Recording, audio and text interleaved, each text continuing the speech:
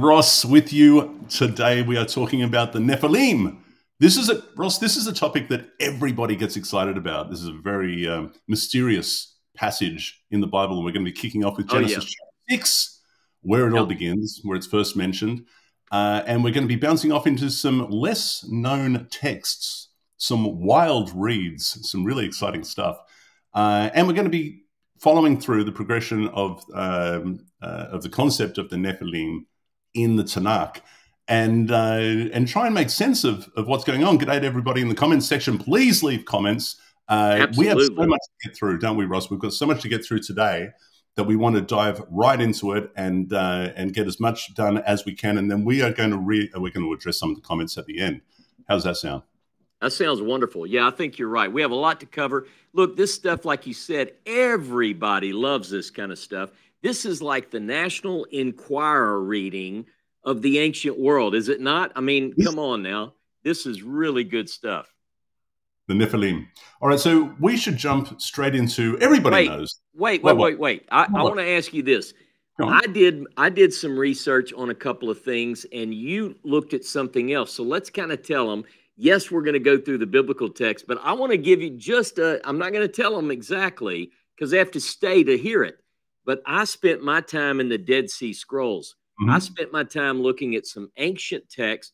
One of the texts that we're going to look at tonight was found in Cave 1, one of the first Dead Sea Scrolls discovered in 1946-47.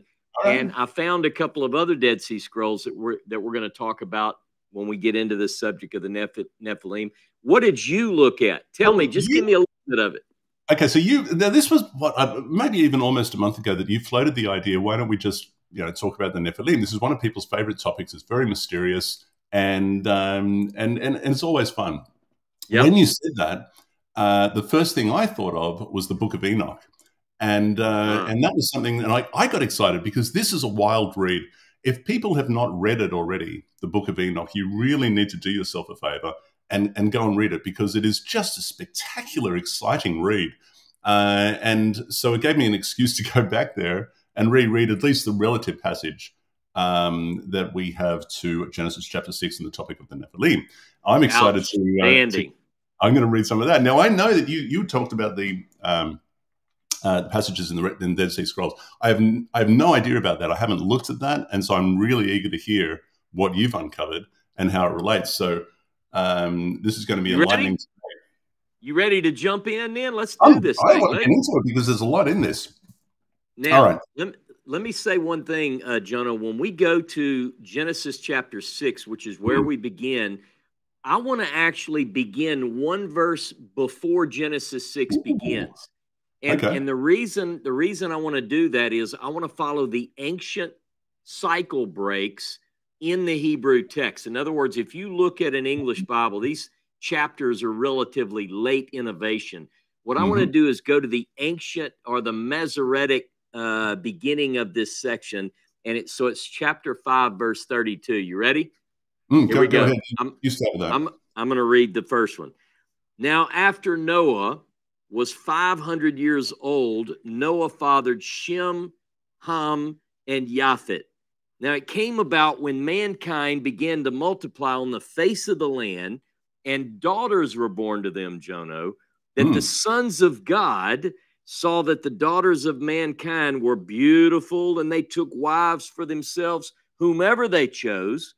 Then the Lord said, my spirit will not remain with man forever, because he is also flesh. Nevertheless, his days shall be 120 years. The Nephilim were on the earth in those days, and also afterward, when the sons of God came into the daughters of mankind, and they bore children to them. Those were the mighty men who were of old, men of renown, or as the Hebrew would say, men of the name. Men of the name. Now, what is this text talking about, Jonah? That is, and I got to say, even as a kid reading this, I thought this is a cool passage. What does this mean? Who are these mighty men of old, men of renown, men of name, men of reputation, men of note? Who are these? And it's even more mysterious when you start to dissect it and analyze it, Ross, because who exactly are the Nephilim? Are the Nephilim the men of old, the mighty men of old, the men of renown? Exactly. Or are they the sons of God? And it's not entirely clear which is which. Are the Nephilim well, you tell us, what does Nephilim mean? Well, let me agree with you on that. I'm unclear too. If you read the literature like we're going to talk about tonight, the big question is, are the Nephilim, are these mighty men, are they the descendants, the offspring of this union between this group? Who is it? But now, so this is where I'm going to really focus tonight on the Hebrew word Nephilim. What does it mean? If we look strictly at the Hebrew word Nephilim is plural, or the word Nephal, Nun Pe Lamed, and it means literally to fall.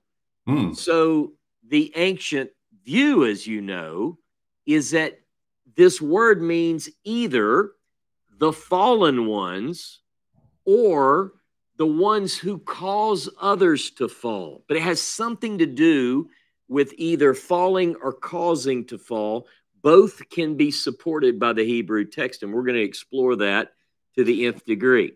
And when you come to that definition, Ross, it's easy to connect, or it seems natural to connect, the sons of God, being the sons of God, with fallen ones that have come and mated, if you like, with the daughters of men. It just seems to be the connection that follows. Perhaps, but then who are the Nephilim? Are the Nephilim the ones that have fallen, if they are the sons of God?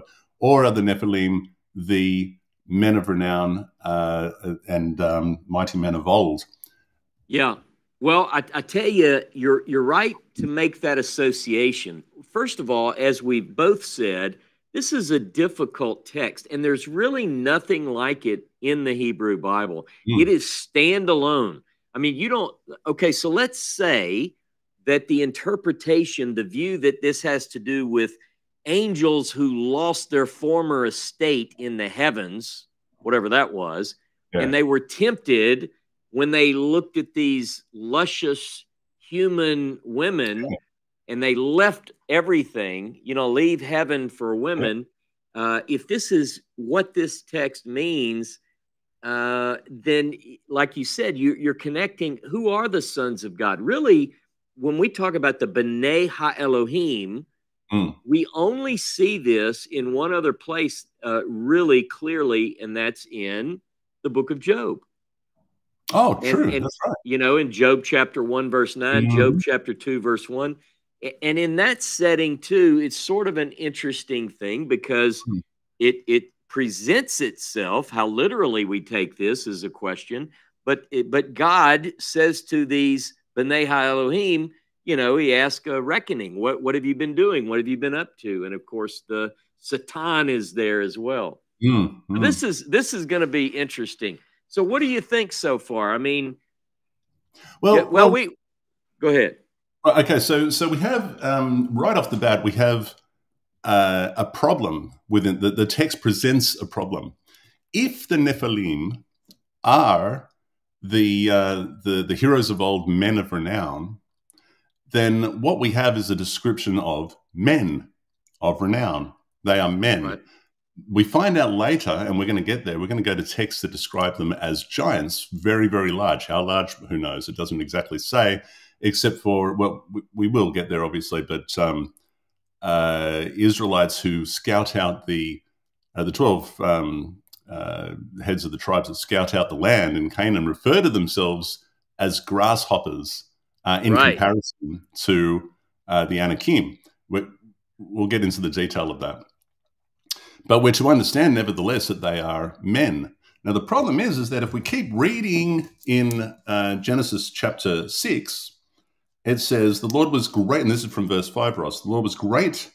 The Lord saw how great man's wickedness was on earth, how every plan devised by his mind was nothing but evil all the time. And the Lord regretted that he had made man on the earth, and his heart was saddened. The Lord said, I will blot out from the earth the men whom I created. men together with beasts, creeping things and birds of the sky, for I regret that I made them. But Noah found favor in the eyes of the Lord. So we understand, of course, that Noah and his family were the only, according to the text, were the only survivors of the flood that was to come. But the idea was, except for him and his family, that mankind was to be blotted out, Ross. Yeah, and just this is what makes it, kind of complicates the question as to whether or not, you know, what's going on in Genesis 5:32 through 6:4, because really what you're dealing with is this seems to lead to the decision to blot out mankind. Whatever this is, it seemingly is the catalyst that brings about the utter destruction of ultimately the earth and all of its inhabitants. So, you know. So then the question becomes: did that happen? Is the Pentateuch consistent with that particular idea? And it's a question that Jessica's already highlighted there in the comments, and we will be getting to that, Jessica. So before we do, Ross, can we have a little bit of story time? We've done Genesis. Okay, so this is where it begins. Okay. We can progress through the Tanakh, but before we do that, I want to illustrate this pattern of thought, this idea of the Nephilim, and in other ancient literature, if we may. Can we do that? Sounds good. Yeah. Now, I am really interested in what you've got because I have no idea what you're about to bring to the table. But I already mentioned to the people that I love the Book of Enoch. If you haven't read it, you've got to go and read it. But would it be okay if I read a chapter? Read a chapter, Jono. This is coming to us from, you're reading from the Book of Enoch. Is that correct? That's what I'm doing. So now listen, everybody get a nice hot cup of coffee or tea or hot chocolate, whatever you like. Put yourself in your comfy chair with your little blankie. And I am going to read Enoch chapter. This is First Enoch 106, fragment of the Book of Noah. Apparently. Okay, so here it goes. Now this is, you're going to love this, Ross. This is written in the first person. So this is Enoch writing in the first person, where to understand. Now the book itself, most scholars believe it dates from the 300 to 200 BCE, right? Let me share something with the group watching this, just so you see what you just mentioned. This happens to be what is believed to be a 4th century fragment in Greek of the Book of Enoch. So anyway, so yeah, this is an ancient document. So I'm excited to hear what you've got. This is an ancient document. And when I looked that up, I thought, you know, this is older than I thought it was. So it just kind of made it even cooler. All right, it kicks off like this. You ready? Ready. I'm ready.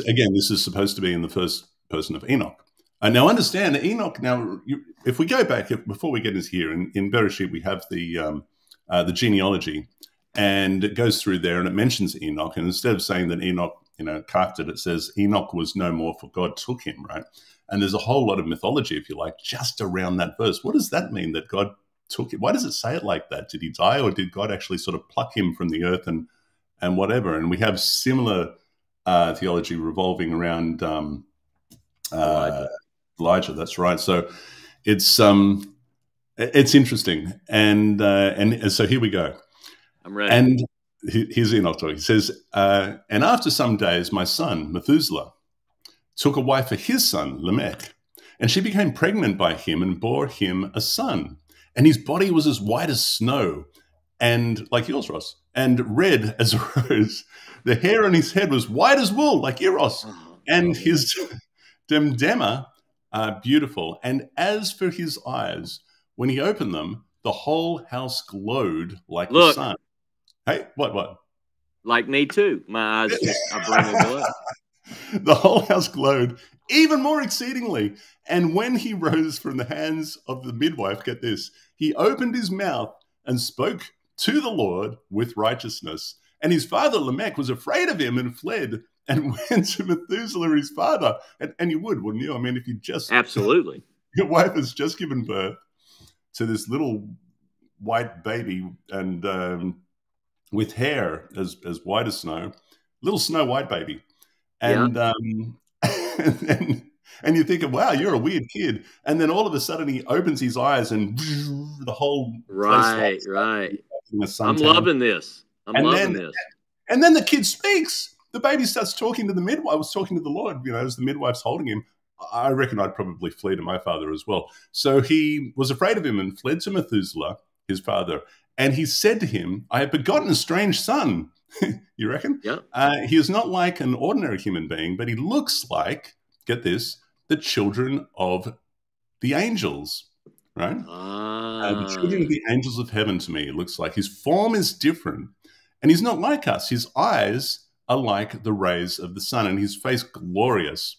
It does not seem to me that he is of me, but of angels. And I fear that a wondrous phenomenon may take place upon the earth in his days. So I am beseeching you now, begging you, that you may go to our father Enoch, our father, and learn from him the truth, for his place, Ross, his dwelling place is among the angels. So this is Lamech talking to Methuselah. Please go and speak to I like to think of Methuselah as sort of a Yoda figure. I don't know how old he is at this stage, but right. He was, what was it, 969 years old. Yeah. So he's probably at least in his 900s. Yeah, he's old. He's getting on, and if I could do a Yoda voice, I would, but I can't. So you're just going to have to imagine that, people. So when Methuselah heard the words of his son, he came to us. And now this is Enoch in the first person, apparently. But it refers that he came to us because his dwelling place is with the angels, right? At the ends of the earth, for he had heard that I was there. He cried aloud, and I heard his voice, and I came to him, and I said to him, behold, my son, here I am. Why have you come? Why have you come here? And he said, and he answered me, and he said, on account of great distress, I have come to you. On account of a grievous vision, I have come near here. Now, my father, hear me, for my son Lamech, unto my son Lamech, a son has been born, one whose image and form are not like unto the characteristics of a human being. Then his father Lamech became afraid and fled, and he did not believe that he, the child, was of him, but of the image of the angels in heaven. And behold, I have come to you in order that you may make me know the real truth. All right.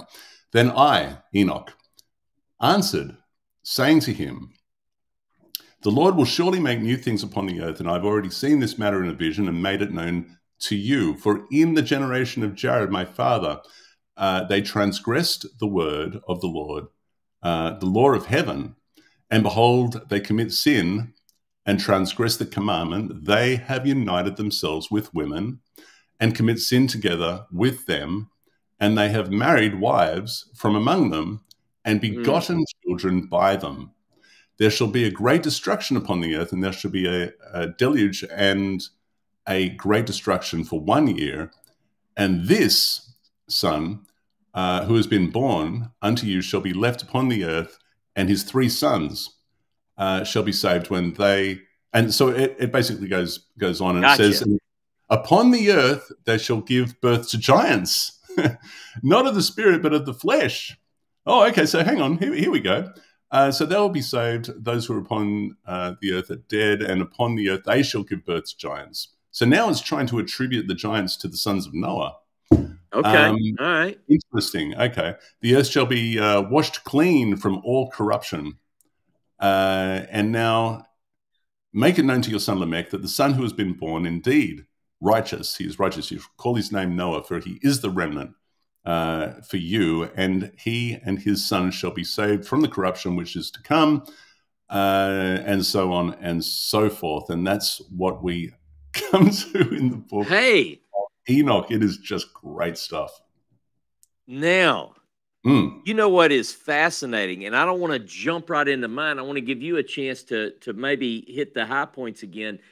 But it is striking the similarities from the story you just told to a story that I see in the Dead Sea Scrolls. All right, so before you continue, my first question about that is, what do we date this scroll to? What do most scholars say? Okay, it is dated, the story, most scholars date the story to the 2nd century BCE. How they come up with that is really just basically an educated guess. The scroll itself The scroll that I'm going to talk about is dated to roughly what the late first century BCE until the early first century CE. So it's right around the crossing point that they date the scroll to. Now, but wait until you hear the story, Jono. It is amazing what your story and my story deal with is the antediluvian age, right before the flood. And both of these stories have to do with Noah in the womb. Noah in the womb. So this Really? is this All right, is cool. interesting. I was just going to say that train of thought suddenly left me. Okay, your high points though. Noah has just been born. He's a miracle child, and Noah's father is concerned that the child is not his. Right? Yeah, Lamech is he needs concerned. a paternity test. Methuselah goes to Enoch. Now, what I was about to say is that the Book of Enoch. Some people may be questioning, going, "Hey, why isn't Enoch in our canon?" Yeah. And it's an interesting thing because by some schools of thought, it was a legitimate book. It was a book that was to be taken into consideration. In fact, if I'm not mistaken, I do believe that the Book of Enoch is quoted in Joel in the New Testament even. Jude, you mean Jude, yeah. Is it Jude? Yeah, Thank you. Yeah. Jude, yeah, of course, Jude. And is it Jude that's it is quoted in the New Testament, and there are other writings that refer to the book, considering it as a legitimate canonical text, but it didn't make it into, if you like, the official canon, which is why we don't have it today. But it's now one comment on that point, Jono. Karen remarked that Enoch is a series of different books. Ancient documents, not all of them written at the same time, according to Dead Sea Scroll translator Dr. Miriam Brandt. And that is the consensus, is that what we have various manuscripts, like the one that I showed on the screen, dating to the 4th century in Greek. We also have fragments that are probably in the Hebrew. They're so fragmentary in the scrolls. I think it's from Cave 7, if I'm not mistaken. But that's not what I'm going to read. You let me know when I can jump into my story, because I'm chomping at the bits here. I want you to jump into it because, my point is that perhaps what you're about to read is from a school that considered the Book of Enoch to be a legitimate thing. All right, so what do you got? So certainly the story. So here we've got Genesis chapter 6 presents a weird tale. Now, and we're going to get into this, but in Judaism today, the stand is this, and a lot of Christian groups, they'll say, no, Ross and Jono, it's not, the sons of God are not angels that are fallen. They're not these wicked angels who lusted after women and had babies. And no, these are the good, the descendants of Seth who breeded or had babies with the daughters of Cain. That's the standard view. In fact, let me say this. In fact, if you go by, let me look. I had a couple of quotes here. There are a couple of these sources that said in Judaism, Shimon Bar Yochai, Rashi, and Nachmanides all say that if you say that Genesis 6 is talking about angels falling from heaven and having sex with daughters of men and making babies, then you're cursed. Yeah. So, but let me tell you this. I got a secret for you, Jono.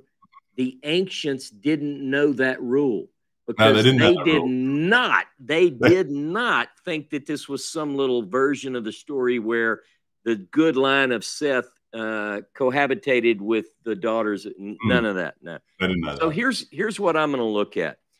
In Cave 1, winter of 46-47, the Bedouin discovered the first cache of Dead Sea Scrolls. Among them was an Aramaic text, 22 columns of which survived. Some of it's fragmentary. We don't have the beginning of the document, and we don't have all of the document. But what we do have is quite interesting. And where I'm going to focus my quick storytelling tonight is in columns 2 through 5 of what is called the Genesis Apocryphon. It is also known as 1Q20. Well, 1Q, if you study the Dead Sea Scrolls, the number on the beginning is the cave. Q stands for Qumran. So it's cave 1 at Qumran, and the manuscript number is 20. It's also known as 1Q AP Gen, Gen. Now you can, by the way, I highly recommend, and this book on the Dead Sea Scrolls is in the link in the description. I highly recommend. I wrote a review on my website. Okay, so here we go. This is get comfortable, take a sip. By the way, I like that coffee cup. What is that? That's nice. Yeah. Okay, here we go. 1Q20. Behold. Now, you just told us a story. I want you to think, who could this be telling the story? I thought within my heart that conception was due to the watchers and the holy ones and to the giants. And my heart was troubled within me because of this child, Jono. Then Lamech. I was going to say, yeah. So here we go. So Lamech is here. He's concerned. He doesn't think the baby. Now, look, his wife is pregnant. She hadn't had this baby with the beautiful white hair like me and the glowing eyes. At this point, she's got a belly. He walks in the kitchen. He sees her doing dishes. He looks at her and he gets troubled. And so it says, then Lamech approached Bat Enosh, my wife. Now, remember that name. I'm going to come back to that. All right. Approached Bat Enosh, my wife, in haste and said to her, by the Most High, the great Lord, the King of all the worlds and ruler of the sons of heaven, until you tell me all things truthfully. Tell me this truthfully, not falsely. By the King of all the worlds, until you tell me truthfully and not falsely. So he's really kind of hammering her. He wants to know. What's he want to know? He wants to know if the baby's his. I'm almost finished. Here we go. Then Bat Enosh, my wife, spoke to me with much heat, all right, and said, oh, my brother, my Lord, remember my pleasure. The lying, I know, by the way, this is PG-13, folks. The lying together and my soul within its body. I tell you all things truthfully. My heart was then greatly troubled within me. So even though she tries to reassure him, he's still troubled. And when Bat Enosh, my wife, saw that my countenance had changed, she mastered her anger and spoke to me, saying, my Lord, my brother, remember my pleasure. I swear to you by the Holy Great One, the King of heavens, that this seed is yours, and that this conception is from you. The fruit was planted by you and by no stranger or watcher or son of heaven. Why is your countenance thus changed and dismayed, and why is your spirit distressed? I'm telling you the truth. And then it goes on. Now listen. So Lamech doesn't believe her. He wants to believe her. No, he doesn't believe her.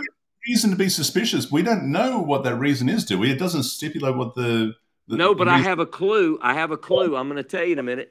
So guess what he does in 1Q20? Just what he did in Enoch. He goes to his father. He says, I, Lamech, run to Methuselah, my father, and I told him everything. And I asked him to go to Enoch, his father, because he'll surely learn all things from him. Now, why do they have confidence that the ancients have confidence that Enoch knows all things? Because he hangs out with angels, Jono. Because he didn't die, the Lord took him.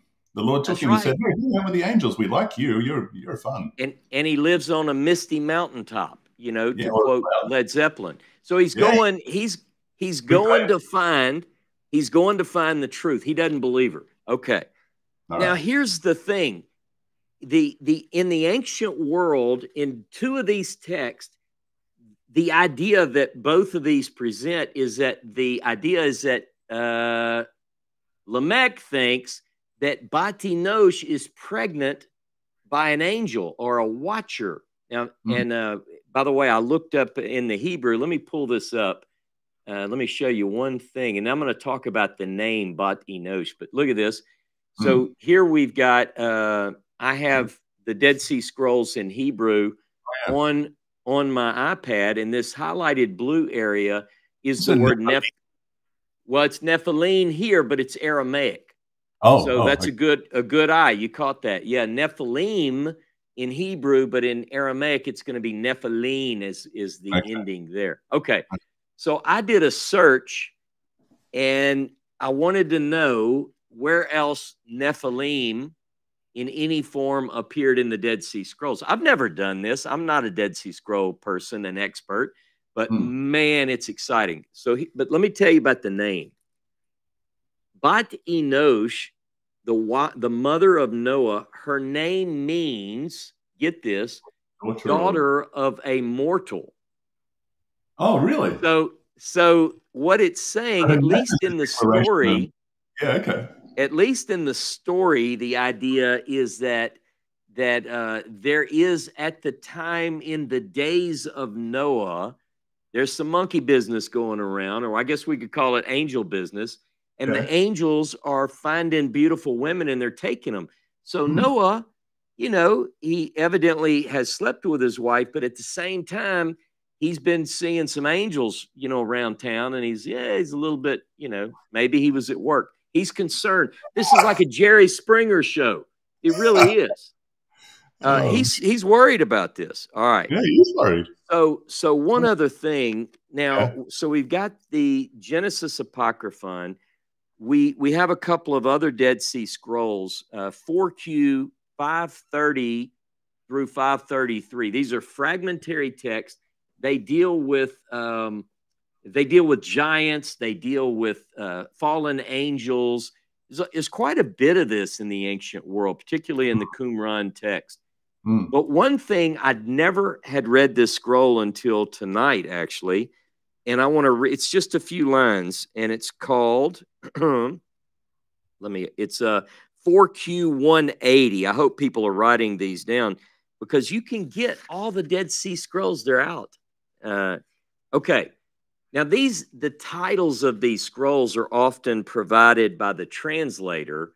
You know, it doesn't have a title at the top, but this fragmentary is titled by, John Marco Allegro is one of my favorite scholars. I like him. He's a maverick.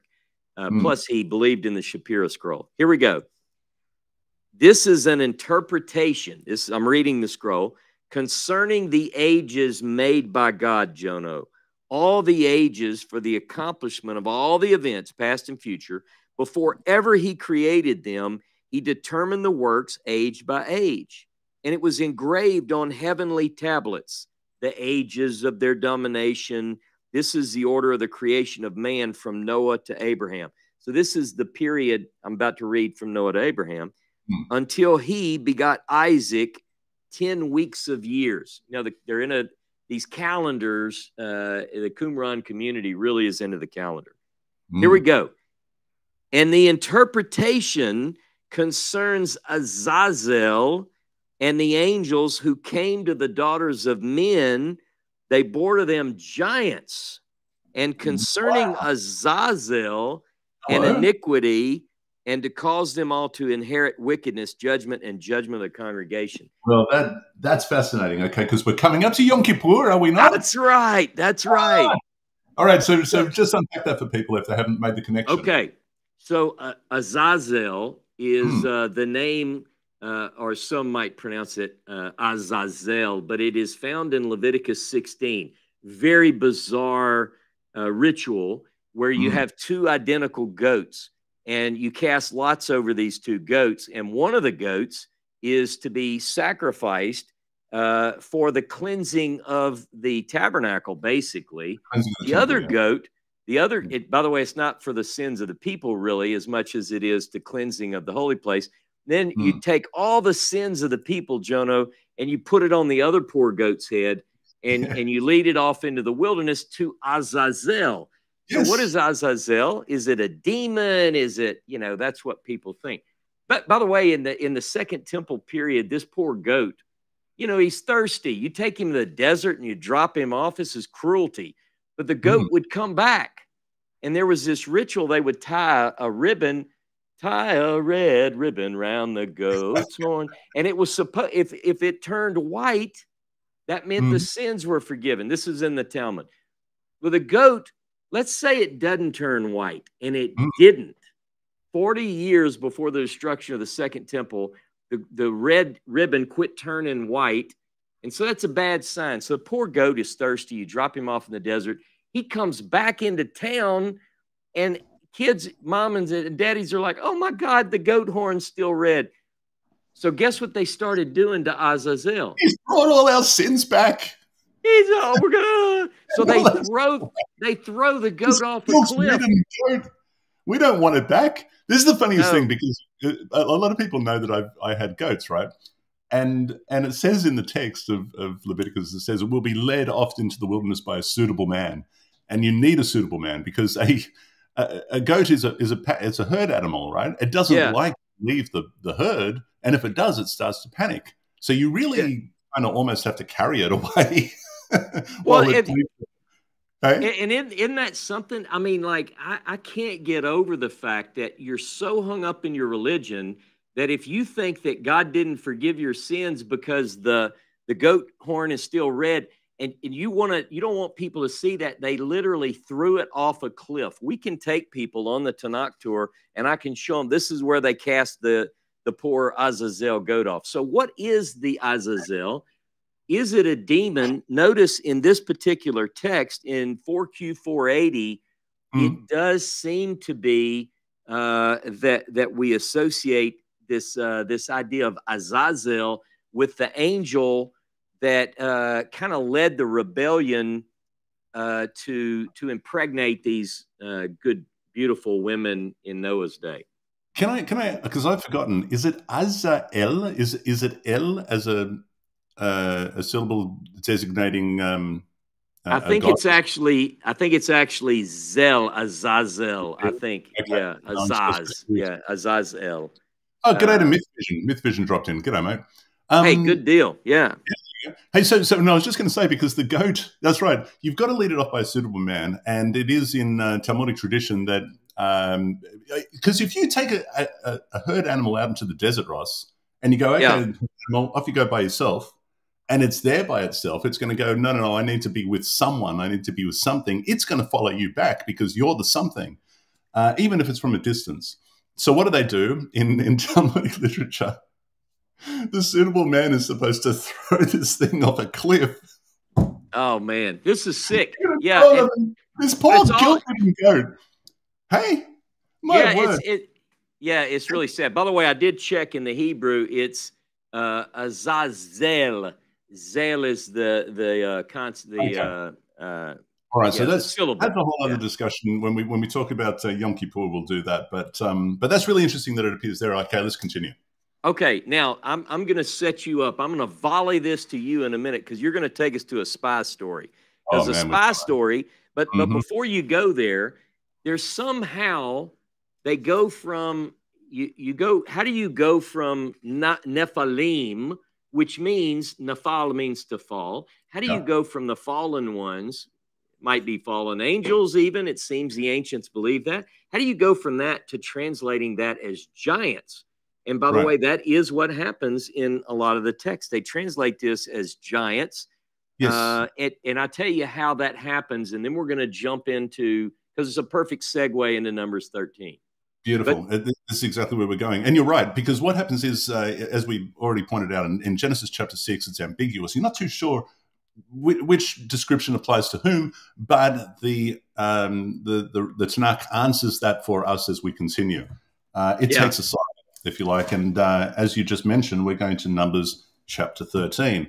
All right. Now, Go ahead. I was just going to say, everyone should remember in the back of your mind that Gnostic informants there as well. There you go. Hey, thanks for that. Thanks for that super chat there. Hey, there you go. All right. So what we're doing is that, remember in Genesis chapter 6, it refers to men of renown, heroes of old and men of renown. So whoever these are, they're referred to as men. Here we are in Numbers chapter 13, verse 33, if I remember correctly. That's right. Now let me throw one key piece in on your way there. By the way, Gnostic Informant says, Azazel, thank you for properly invoking him. Just kidding. You remember the story? you know the movie where it's Denzel Washington, and he sings "Time is on my side," and it's about a demon possession. Anyway, you got to watch that movie. So the Septuagint. Well, before we continue, actually, I want to bring this up because when you read books like fragments like you just read, and the Book of Enoch, when we did the series with James, right? James Tabor on his Book of Genesis, right? Right. And we got to this passage, and we talked about, I believe we talked about the movie with Russell Crowe, Noah, right? Did you watch that? It's called Aronofsky's film. Yes, I watched it. Yeah. What did you think? I liked it, and I know a lot of people didn't, and they're like, well, it's not biblical. There was so much in that movie that is subtle, but it's drawing on some of this other stuff. Like people go, well, what about the Watchers that were like concrete monsters? And there's some crazy stuff, but I loved the movie. I did. I really liked it. I think that I finally gave in and tuned into it when I was on a flight, and I thought, okay, I got some time to kill. Here it is. I'm going to watch it. And I think, you know what, to be honest, I think I couldn't get into it. It was annoying me. No, but wait, Jono, at the time, though, you were probably some raving fundamentalist at the time. You might be right about that. But you know what? What I can't understand is this material, like Enoch and all that sort of stuff. Why do we not have anything, a movie depicting this? If anybody knows of a movie that covers this story, put it in the comments, because I'd love to watch that movie. Remember, we have Seth, the talented Seth Nichols. He can make this movie. By the way, it's at Rico. I think I'm trying to read it from here. Rico says Denzel's movie. Guess what it's called? Fallen. Oh, really? It's called Fallen. Yeah, it's Denzel Washington. He's a police officer. Yeah. Oh, I like him. All right. So now you wait a minute. I have to tell you, the Septuagint in the Greek, whenever the translators of Septuagint encountered the word Nephilim in Genesis 6:4, they translated it with the Greek word gigantes, which is, it's sort of a gigantic word. So, and I think I'm pronouncing that. It's Greek to me. I'm a Hebrew guy. But this idea of giant comes in there. But I'm going to show you later that that's a mistake. But anyway, so Greek mythology, by the way, these the ones in Greek mythology referred to as gigantes, they're often great in strength and aggression, but not necessarily they're not necessarily giants. Like you're a big guy. You're like 6'4", 6'5". Let me just say something, Ross. You're like grasshoppers in my eyes. That's right. That's right. I'm a perfect size human. All right, go ahead. Hit me with numbers 13. A perfect size human is 4.4'3". Then sure, that's it. And I'm 6'5", and there it is. This is Numbers chapter 30. Maybe I descend from the Nephilim, Ross. Have you ever considered that? You could be. You could be. We're about to find out. This is Numbers chapter 13, verse 33. And this is, as we mentioned earlier, this is, when they go and scout out the land. Before they go and take Canaan, they send ahead of each tribe, including Joshua and Caleb. Off they go. And upon return, they're saying, oh, we can't possibly do this. My goodness. We saw the Nephilim there. Okay, it says. And then it says the Anakites are part of the Nephilim. There's a little bit of commentary in this part. And we look like grasshoppers to ourselves, and so we must have looked to them. So in comparison to this, to the Nephilim, apparently the Anakites are part of the Nephilim. In comparison, they were as grasshoppers, just as you are to me, Ross. That's right. But I tell you what, though, it comes in handy. My perfect size, human size, comes in handy on international flights and walking through that tunnel at Siloam, and you know it. So just knock it off. So here's the deal, though. Now, I want you to notice, and Myth Vision, Derek just mentioned that Ronald Hindle wrote an article. Ronald Hindle is a great scholar, a Hebrew Bible scholar, and he does say that these, a lot of times people associate these watchers, they're considering, particularly Transjordan, where we see these megaliths You remember the stone? They look like they're two Oh, yeah, side yeah. walls covered. Okay, so in the ancient world, according to Hindle and others, and by the way, there are thousands, tens of thousands. I think there are 30,000 megalith structures in Europe alone. So the ancient world, you know, when you see that, it's like, who built the pyramids? I mean, it causes people to question: did giants make these? You know. Of course, we all know that the Nephilim made the pyramids, and we're going to go there. We're going to be there really soon. The 31st of October on the Tanakh tour, right. we're going to check out all of his Nephilim architecture, and we're moving on from there to Jordan, going through there, checking out all the Nephilim architecture there in Petra, and then we're going to Israel, starting on the 12th of November, and there, Ross, we're going to go to the Kotel, obviously, and within the Kotel, within the retainer wall, if you like, of the temple mount, there are significantly huge blocks. Oh, yeah. That to this day, they do not know how they were placed. We're going to take we're going to look at some of those. And while we're there, we all know that, you know, the Nephilim put them there, Ross. They had to. They had to. Do you know, by the way, do you know that those stones are so big that even today, the cranes that we have can't lift a stone that big? Yeah, and they'll show you this little video. And when we go to Israel, we'll show them the video. And they show little cartoon characters, and they've got ropes hooked up. And, you know, you see a guy, and he's trying to encourage an ox to pull this. And you're like, it's not happening, buddy. It didn't happen that way. This thing's huge. Anyway, we'll go into detail when we are there. Anakim. Let's touch that for a minute. So what we have here in Numbers chapter 13, verse 33 is it equates the Nephilim with the Anakim. Okay. Now, I want you to go to, Ross, I'm just going to look this up, and while we do this, I want you to go to Deuteronomy chapter 2, verse 10 and 11. Have you got it? I'm there. I am rolling. You're there already. 10 and 11. Read that one for me, because what we're about to find out is that the Anakim are equated also with the Rephaim and the Emim. Have a go. Read that one. You ready? Go. The Emim lived there previously, a people as great, numerous, and tall, Jono, as the Anakim.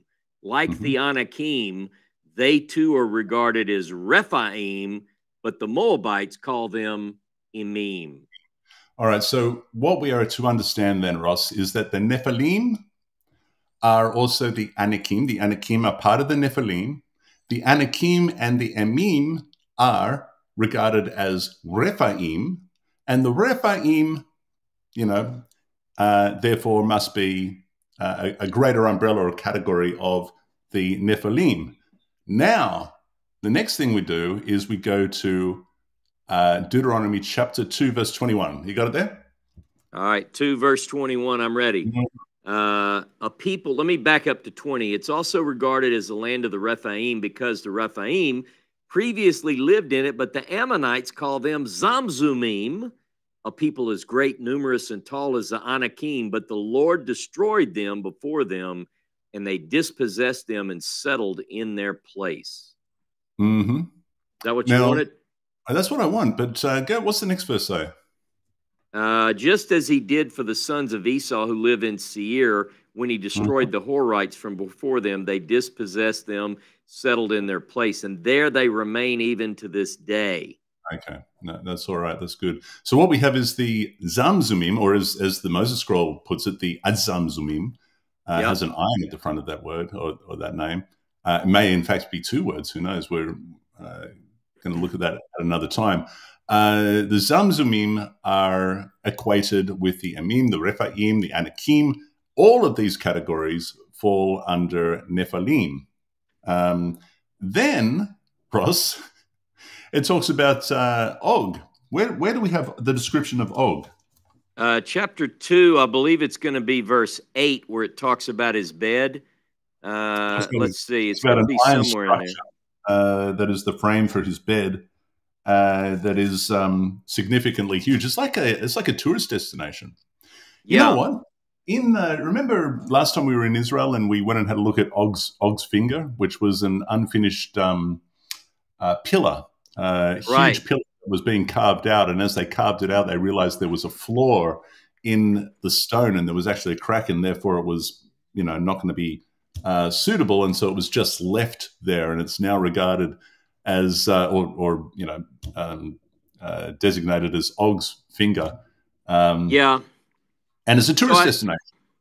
Yeah, I tell you, the strange thing about Og is that ultimately, so the later Bible translators and interpreters, the rabbis and the sages, they began to question, hey, wait a minute, if the Anakim are associated with the Rephaim and they're both associated with these Nephilim, and I thought the Nephilim were destroyed, how in the world do we have these other people?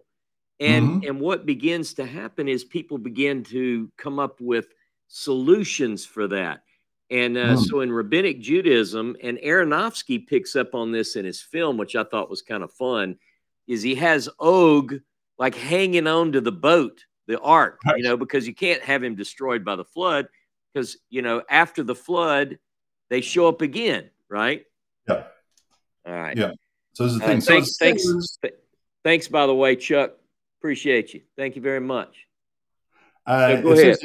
In regards to Og, and I'm just trying to find the. Oh, here we go. Okay, made our way up the road to Bashan, and King Og of Bashan. But this is chapter 3, with all these men and so on and so forth. But it talks about Og being a remnant of the. So obviously, the Rephaim were destroyed from these particular locales. But Og, being further up in Bashan, and this is the Golan Heights, as we understand it today, is a remnant of the Rephaim, and so he survived up until that point, and then was no more, and Israel sorted him out. But here we go, verse 11 in chapter 3. Only King Og of Bashan was left of the remaining Rephaim. His bedstead, an iron bedstead, is now in Rabbah of the Ammonites, 9 cubits long and 4 cubits wide by the standard cubit. Now it's talking. When is the now, Ross? This is anachronistic, right? Well, not only that. This is one of those texts which makes you realize that a later writer, and not Moses, wrote this. Very, very clear. You're in Deuteronomy chapter 3. What verse? Verse 11, and it's saying, like, oh, he was a giant. He was a remnant of the Rephaim. I mean, we all know this because he's, everyone's got that postcard on their fridge of that's right. It's like, the giant pineapple or the big merino, like we have here in Australia, and everyone has their photo with this taken in the background. And so this is what that was. And so now my point with all of this, Ross, is if we go back to Genesis chapter 6. Okay. And it says, God says, my whole deal here with the flood is to wipe man from the face of the earth, save Noah and his sons. Yeah. And why? It seems like, well, one of the major reasons is because the sons of God mated with the daughters of men and produced Nephilim, the giants. And he wanted to eradicate that as well as the wickedness of every inclination of man's heart. When we read these texts, it seems like God was not successful in his endeavor, and it was all for nothing up until at least this point. Yeah. So that's problematic. What do you make of it? It is problematic, and there are a lot of things that we could ask, like if these sons of God are in fact angelic or fallen angels, and they impregnated women, and they produce giants and all that, is that really, does that point out some wickedness or depravity on man's sake? Or is it, why wouldn't you just destroy the fallen angels kind of thing? Anyway, there are a lot of questions, and the ancients were really entertaining this. But one thing that is very important is that this group, whoever the Nephilim are, they are associated with the Gibborim, which is a word that you brought up a few minutes ago. Oh, yeah, it's Ezekiel. I am. I was going to bring that in because I want to know what you think of that. There seems to be a memory, a later writer. Now, if Ezekiel, what we find in Ezekiel is clearly the end of the First Temple period, right? So you're talking around 600 BCE, you know, somewhere in that neighborhood. And so I want you to look with me at Ezekiel 37 and let's just pick up. By the way, if you want to read the whole section for context later, people who want to write this in your notes, Ezekiel 37, 17 through 32. But I want to focus on verse 27, man. Here we go. Okay, go for it. Hold on. I pulled up the wrong. It's 32, right? Ezekiel, I think I pulled up the wrong chapter. I think it's 32, 27. Yeah, I told you wrong. 32, 27. Nor, Jono, do they lie beside the fallen heroes of the uncircumcised who went down to Sheol with their weapons of war and whose swords were placed under their heads, but the punishment for their wrongdoing rested on their bones, though the terror of these heroes was once in the land of the living. Now, this is the NASB, but let me touch on a couple of things. So it says they don't lie down and know they lie is literally what it says. At Gibborim, the mighty ones, Nephilim. Now, this is the rabbinic pointing of the Masoretes. But here you've got, let me just tell you what I'm looking at. I see the word in Hebrews pointed different than what we find the Nephilim in Numbers 13:33 and Genesis 6:4. But the consonants are the same. Nun, Pei, Lamed, Yud, Mim, Nephilim. To find Nephilim and Gibborim together, remember in Genesis 6:4, when the sons of God saw the daughters of men and they had children, and these were called, whether it's the Nephilim or the children, are called the Gibborim, the men of the name. In Hebrew, it's the men of the name. But here's what I want to propose. I think this, at least as far as the writer of Ezekiel, is giving us a vote for one or the other. Meaning, Ezekiel is saying that the Gibborim are in fact the Nephilim. That this group they are the mighty ones. All right? Not so much the descendants. Now, here you see where I'm getting at, because those two words are together. So the mighty ones. Now, here's the other thing that I find interesting is that this particular group, we find them in Sheol, and it's talking about how they once were in the land of the living. The writer of Ezekiel is talking about an ancient group of mighty men who were well known as soldiers. And guess where you'll find them now? They're dead in the grave with their sword on their chest. But this image of the mighty warriors is still here.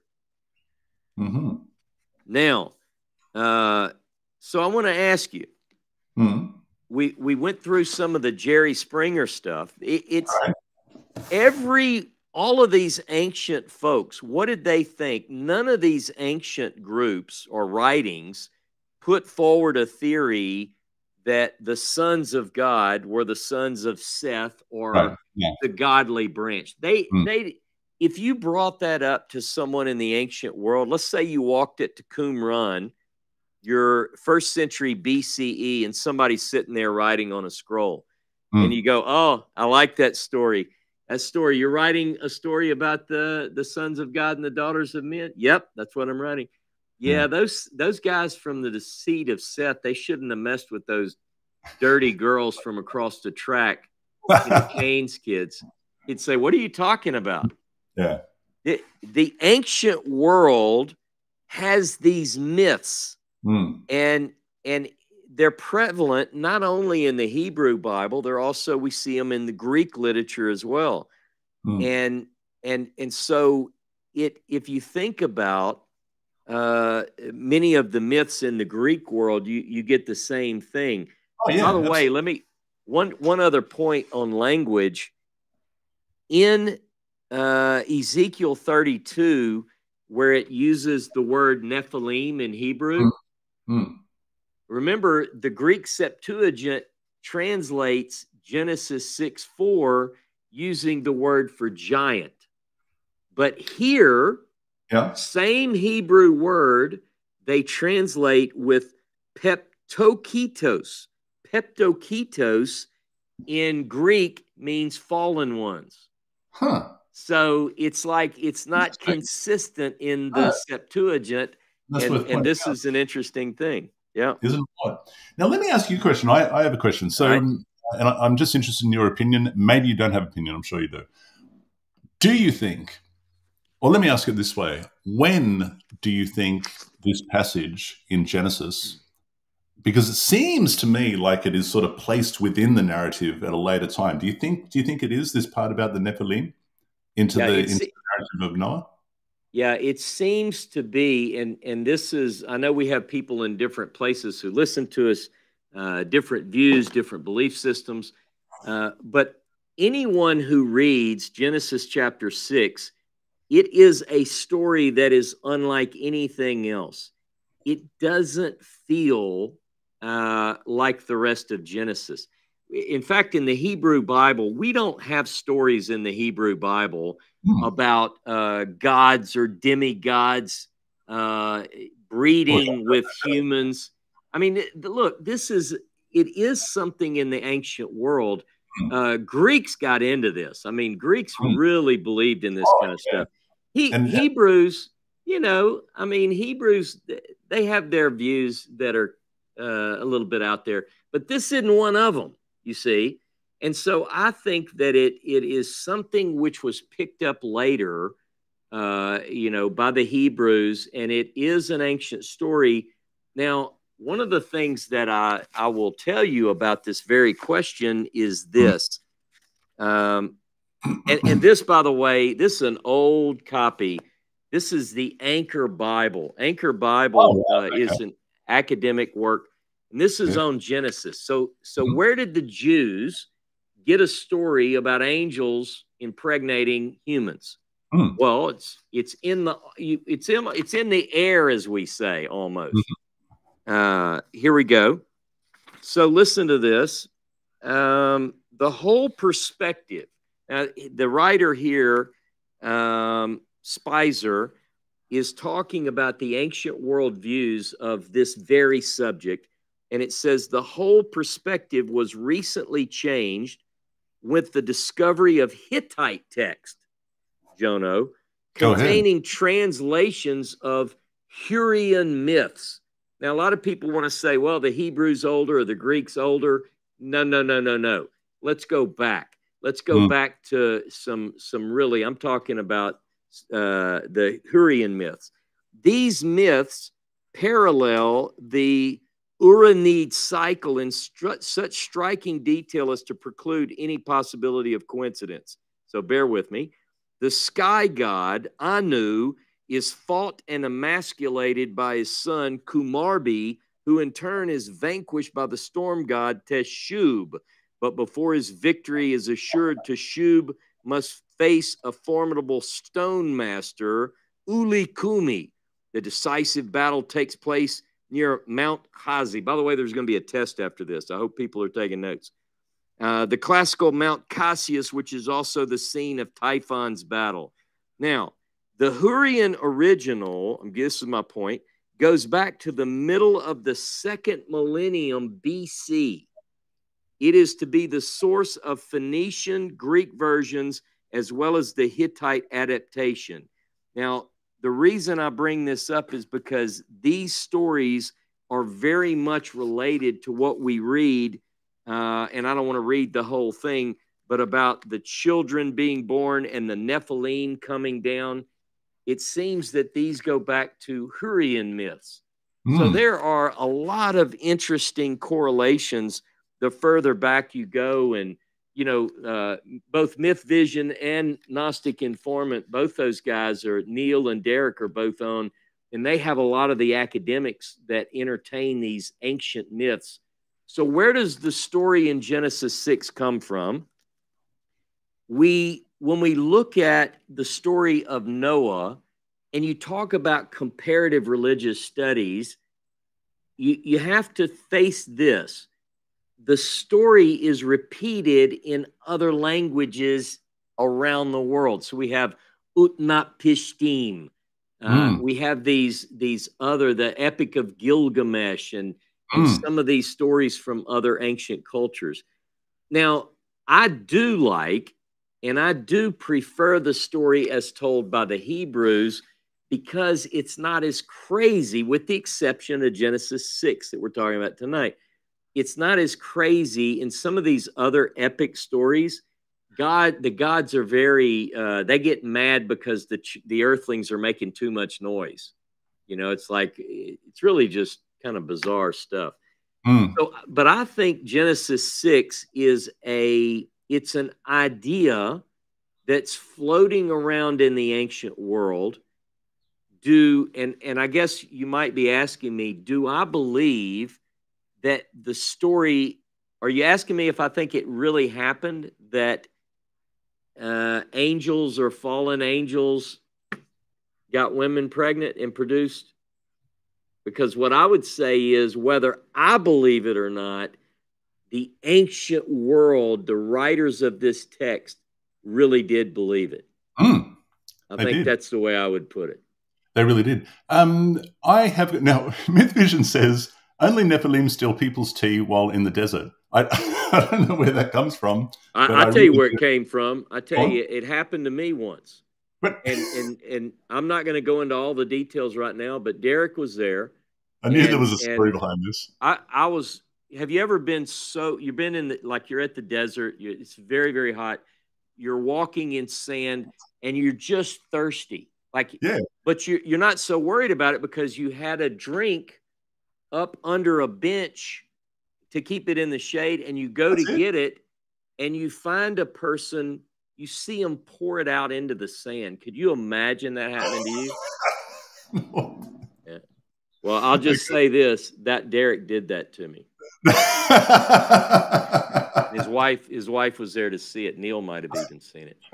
But that's probably because what you call tea is some sort of sweet cold drink that you have. It's not like my nice hot cup of tea here, which I am very protective of. And if my cup of tea did go missing, then that's absolutely, and the Nephilim did it, absolutely deserving of a flood to come and take them out. Now, I just wanted to say that something that I found out, Ross, that I didn't know before, and I don't know much about it, but apparently the Anakites, who are associated with the Nephilim, and I just picked this up on the wiki, are mentioned in the Egyptian execration texts. They are. Of the Middle Kingdom. Okay, so approximately 2040 to 1782 BCE. As enemies of Egypt's political enemies in Canaan, it says. And I'm like, well, okay, so this is interesting. The reason why I find it interesting, Ross, is because, and it would be, we have to mention this, of course. There's no way that we can complete this topic without mentioning the fact that because we've already read from Deuteronomy chapter 2, and I would argue that, and I think you would agree with me, that Deuteronomy chapter 2 is largely taken from the Moses Scroll, and a vast majority of Deuteronomy, in fact, as a whole. We do not find any mention of the Anakim in the Moses Scroll. We don't find any mention of giants in the Moses Scroll. There's no reference to the Nephilim or anything like that in the Moses Scroll. It's absolutely devoid of this topic entirely, Ross. Yeah.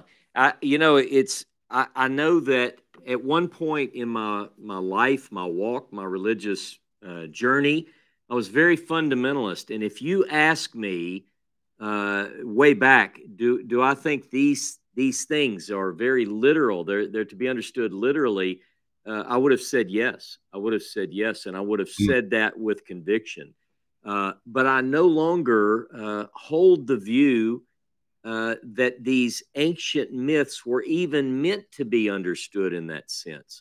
I do think that we don't give enough credit for ancient storytelling. And when we find these ancient stories in other texts and other cultures and other languages, I think we ought to be really deep diving into these and say, just like this was a little bit, as I got into it, I realized it's a little bit deep if you're not looking at it and studying it. But these ancient texts are very, very interesting because they shed light on the ancient writers and where they were coming from. I'll tell you what, Derek is sending in these super chats, which I appreciate. But you could just keep sending them because that tea cost a lot of money, Derek. I'm just joking. As L drinks hot tea. That's right. So, but think about unsweetened. If we look at this subject, I want to do more of these stories, Jono. I want us to take some of these topics and really jump into them because the Dead Sea Scrolls, they give us, think about this, up until 1946, 47, we didn't have these, and all we had was, you know, the Masoretic text, the oldest copy of which was roughly 1,000 of the Common Era. We have the Septuagint, roughly 3rd century. But, you know, but when you really get down to it, these ancient texts take us even further back. So back to your question about the Moses scroll. Here we've got a text that doesn't have any of these problematic, you know, like you don't have to believe in giants. You don't have to believe that angels fell from heaven and, you know, it's just not there. It's just not there.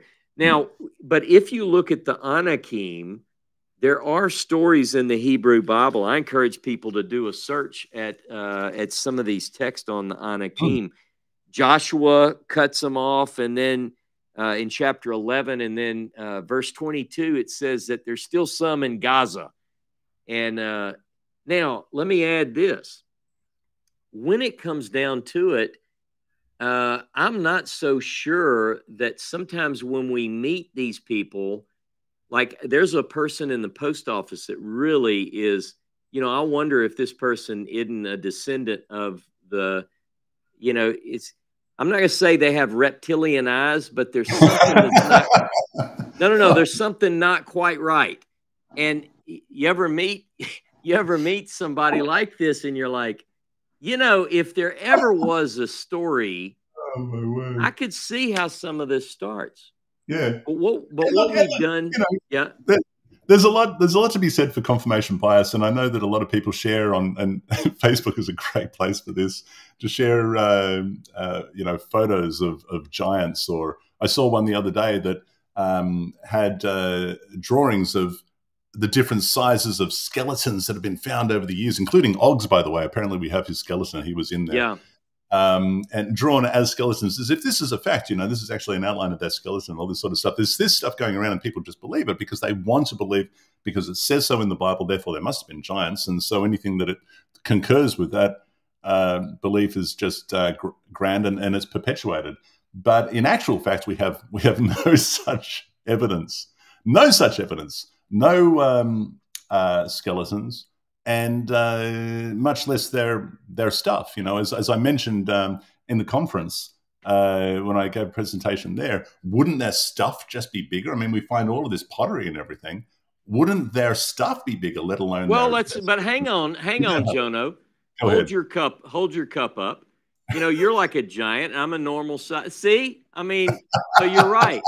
Yeah, that thing's huge. That's like, it's almost like one of those old whiskey jugs that people you see. Look, I tell you though, whenever you look at this, I posted an article on my Facebook about some of these debunked photos of pieces and parts of giants. And some of these discoveries, people thought, hey, this is real. These things are really, look, here's some giant bones. And they turned out to be like the ankle bone of a woolly mammoth. And they're trying to pass it off. Exactly. You know, yeah. So, but they, look, I get it. You want to, but it really becomes sort of a embellishment of stories. Like if you look at, and I used this example one time when I taught a class, I remember I was driving one of my sons to a baseball game, and in the back seat, two little boys they had already lost the game, and we hadn't even arrived at the field yet. And here's why. One of the kids tells my son, or my son tells the other kid, that the Blue Jays are giants or whatever. And the other kid's like, how big are they? They're like, he's bigger than my dad, which to a midget child, it was a big thing. You know, these kids have whiskers. You know, they go to the dugout and they drink whiskey. They're smoking. They're, you know, you start, you know, in a family, their hair. Yeah. And they had already almost lost the game before they arrived. Yeah. But it's the story that we read in Numbers chapter 13. In Numbers chapter 13, the Israelites are made to say, not only are these giants, but we were grasshoppers in their eyes. And see, we have a tendency, and the ancients are no different. There is this embellishment where you say the walls are all fortified. Every wall is fortified. Every person there is a giant. And that's, we also get another story in the Hebrew Bible that people ignore. And that's something like a Joshua's report where he says, no, not true. We can take this land, you know. So it's not that I'm opposing the biblical text. I'm simply highlighting that that's what we see in some of these ancient texts. Coming back to fortified walls, there is the fact that there is enormous stones that are moved into place. We're going to see some of those when we are on tour, and we're just going to explain it away by saying Nephilims did that. But that's right. That's right. Could be. But in actual fact, we have absolutely no idea. We're going to see some of that in Egypt. We're going to see some of that in Jordan, and most certainly at the Kotel in the old city of Jerusalem. This coming Tanakh tour. TanakhTours.com. Is there still time for people to join the tour, Ross? You know, let me put the link up because we would have to call. I'm telling you, it really is close now. They're making final room arrangements. So TanakhTours.com, TanakhTours.com. But look, I mean, we are literally flying at the end of October. And we're going to meet in Cairo. Dave Tyler is on here. Karen is here. Jeffrey might be here. Several people who are going to be on the tour are going to be in Egypt. We're going to do Egypt. We're going to take 2 flights. We're going to take a 3-night Nile cruise. We're going to go to the traditional Mount Sinai, which isn't really the real Sinai, but we'll tell you all about it when we're there. We're going to hike Sinai. We're going to our goal is to cross the Gulf of Aqaba into Jordan. Go to the Wadi Rum. Go up to Petra. That's right. Oh my word, incredible! And of course the Wadi Mujib. And we're going to be talking about this. And that's right. Showing you some very interesting caves. We're going to be going to Mount Nebo, obviously, before they scouted out the land and decided that. Oh, and we're going to we're going all through Israel. Now, listen, the first leg of the tour, Egypt, Jordan, you can do that one. Or if you want, you can do the second leg of the tour, which is Israel.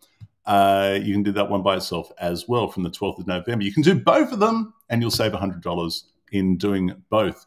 But I tell you what, dear viewers, if you want to come in, we do want you to come with us. You're going to have to get your deposit in and secure your seat before October because we are locking things down.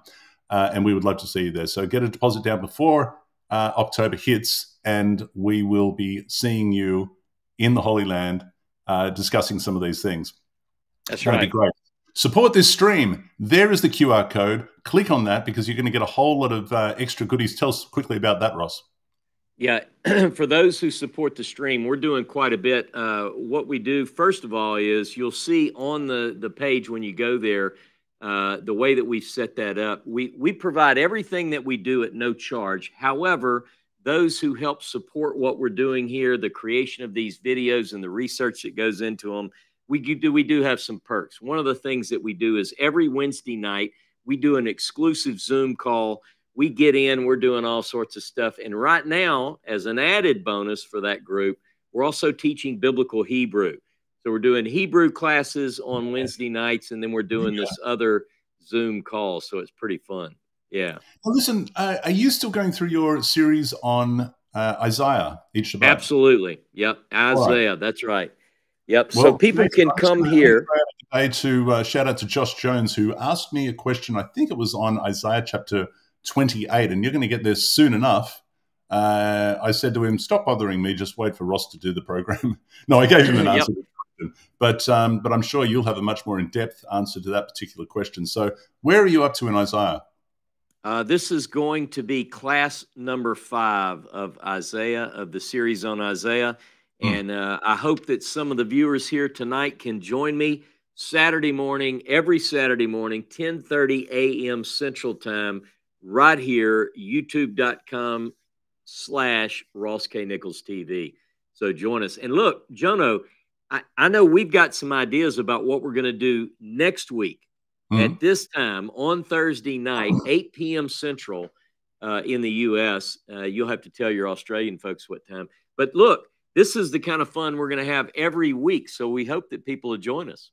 This is it. Now, listen, we did say that we were going to address any questions. The comments have been flying fast. I don't know that we can go back and read all of this to find. Do we have time to?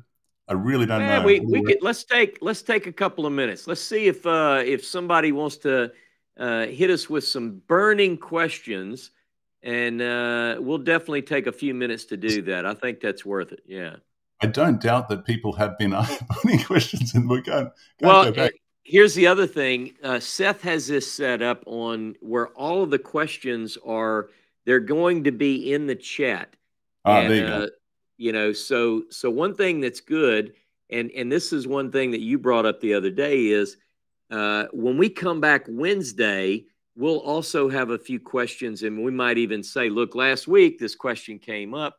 So if we didn't cover it, we've given you quite a bit on the ancient worldview of the fallen ones, Nephilim. By the way, what do you think? You think do you agree with me that in the ancient world that they believed that this was actually fallen from heaven, kind of? Oh yeah, absolutely. Okay. No, there's no doubt about that. There's no doubt about that. And generally in the ancient world, what I've come to realize is that everyone was as short as you, Ross. That's true. That's true. Yeah, humanity at one point was all perfect in the garden. In the garden, we're pretty sure that all humans, it's just Adam and Eve, but they were 5'8" and about 185. That was it. Yeah. So Dave says, given my trip to Warsaw, Poland, a few weeks ago, at 6'1", I felt like a midget. What are you saying, Dave? Is everyone just giants over there in Poland? Okay, look, we've got an invite here. What's this? Yodiyahu Hanachman says, stop by my shop in the Jewish quarter. I sell handmade talitot, and my colleague is a Jewish scribe. I wonder, Jono, is this the shop that we've been to before? If not, we have to find Yodiyahu Hanachman when we're there. There's a little project for us to do. We can do that. Let me tell you this. Please hit us up and make sure we know the name of your shop, because we'll bring a whole mob of people in there, and that's going to be fun. There you go. All right. Well, it looks like we've covered all bases because everyone seems happy. There's no questions. What's this? It was fun. It's a meeting in ancient. That's it. Chloe. There we go. There you go. Glad you enjoyed it. We're going to be back this time next week. The topic, we'll figure it out between Ross and myself, and we'll let you know in advance. Hey, Dave. One thing that's sure is we will announce it and send out a note and let everybody know. So, hey, look, thanks for joining us. And, oh, by the way, there's Christo. I didn't mean to leave you out. Christo's going on the tour with us again, too. Yeah, so is Tiffany. Yeah, Tiffany. Yeah. Say good day. Everyone is going on the tour. Quick, give us a quick comment here. Everyone is going on the tour. There's Dave. He's going to be on the tour. Tiffany will be there. Christo will be there. Who else is watching that's going to be on the tour? Come on. It's a roll call. This is a tour roll call. What we got? Now. Let's see. Let's see if they can do it quickly. Is there a delay maybe? Yeah, there is. Maybe some don't want anybody to know they're going with us, Jono. That could be it. Yep, Dave and Patty. All right, there you go. It's going to be good. Look, While this is coming on, let me do one thing, Jono. I'm gonna play some music. Ooh. There's Karen. She'll be there. Yeah, Karen's going. I'm just gonna see if this music.